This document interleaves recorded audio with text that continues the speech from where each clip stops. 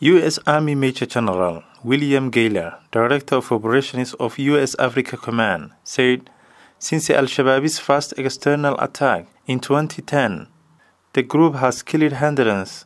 He added that Al-Shabaab are a global menace, and their sights are set on exporting violence regionally and eventually attacking the United States. Initial assessment of the attack concluded that 2 airstrikes killed 2 militants and destroyed 2 vehicles in Garowe, and 1 airstrike killed 2 militants in Garowe. These precision airstrikes targeted Al-Shabaab militants responsible for attacks against Somali citizens. The United States and the federal government of Somalia increased pressure on Al-Shabaab in order to deny them the ability to plot attacks.